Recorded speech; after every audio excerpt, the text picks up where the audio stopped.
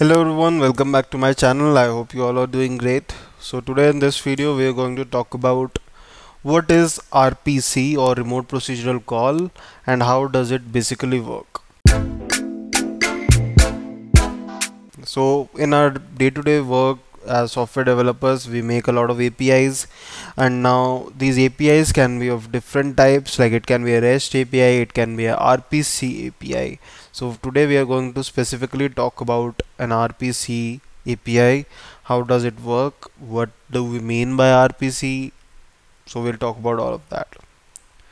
So as the name suggests that it is a remote procedure call. Now in software terms, procedure is basically a function.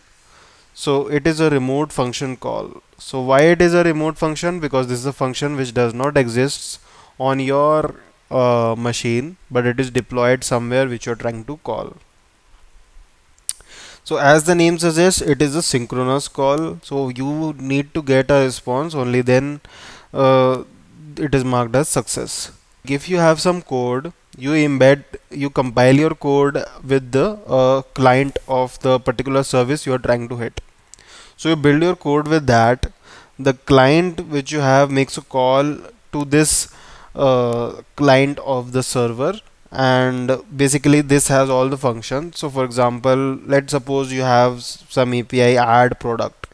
So for this add product, you would have a function in this client, and your whatever code you have, that code will make a call to this add product method of this client, and then this client will take over to make a call to the server and whatever. We'll see how that happens. So what does this client do?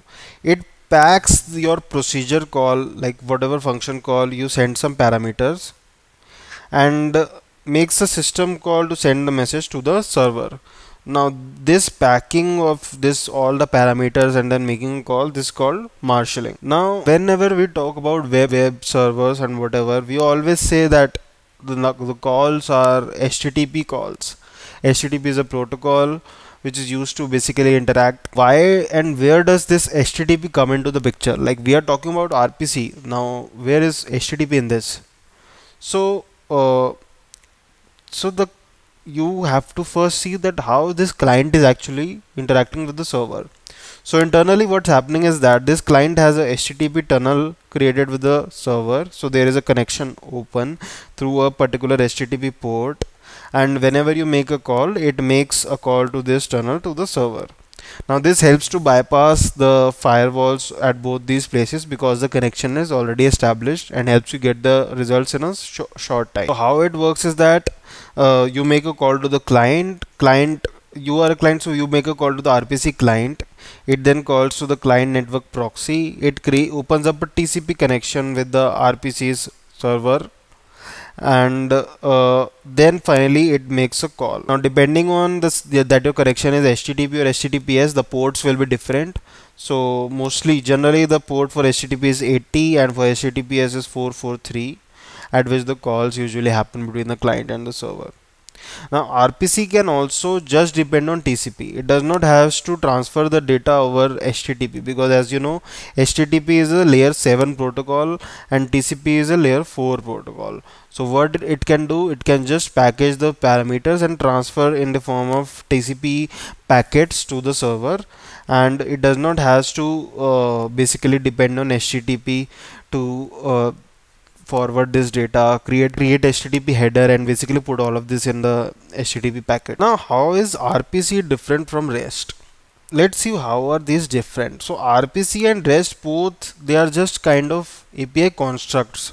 It is not, a type of a call that you are making. So like if you talk in a like layman terms, it is not like you are calling someone by speaking or by writing. It's not that. The point is that you are making a call and the way you speak is different. So basically you can say it is kind of the language you say, like English or Hindi or like that. So you can relate it to kind of like that. So RPC and REST have their own different languages for this.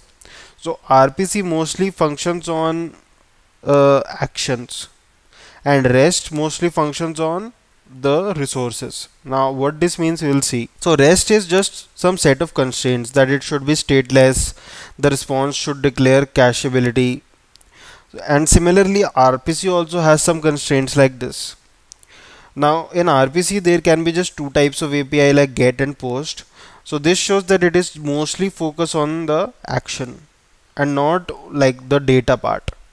Similarly the REST, it supports all the CRUD operations, basically get, post, put and delete. So it shows that it mostly focus on the resource, like what resource you want to update or get. So that's the only major difference between an RPC and a REST call. Internally both of them use HTTP to make a call. They can also use TCP also. So these are both just API constructs, a way to actually create the API. Now the API which adhere to the REST constraints, whatever constraints it has, it is called a REST API, and the API which adheres to the RPC constraints, it is an RPC API. But there is no as such difference in the way the call is being made. That was all for today's video. I hope you liked it, got some information about what RPC is. Let me know if you have any suggestions in the comments down below, and I will see you in the next one.